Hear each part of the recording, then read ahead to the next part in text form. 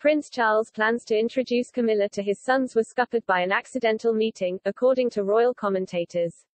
Following his divorce from Princess Diana, the Prince of Wales reportedly wanted to have Prince William and Prince Harry meet the future Duchess of Cornwall. The list narrator Christine Marie Lewag-Dixon explained the very awkward way this turned out. She told viewers, perhaps the most profound way that Prince Charles' life changed after he divorced Princess Diana was that he could publicly pursue his relationship with Camilla Parker Bowles. Their affair was the worst-kept secret in Britain. But after he became a single man, Charles went ahead with the partnership. Furthermore, he took the steps to introduce his children to Camilla in 1998, less than a year after Diana died. Ms. Lewag-Dixon continued, according to The Guardian in July 1998, Charles introduced Prince William to Camilla for the very first time. It was reported that William and Camilla met for about a half hour at St. James Palace, and Charles was with them for the interaction.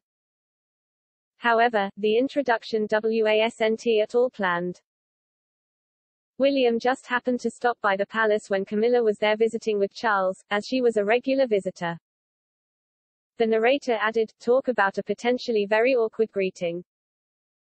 The Guardian reported that William and Camilla met 2 more times after their first encounter. Charles was putting plans in place for his longtime mistress to meet his youngest son, Prince Harry.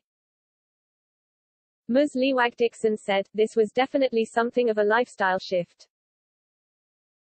Both Harry and Prince William have managed to develop a good relationship with Camilla through the years.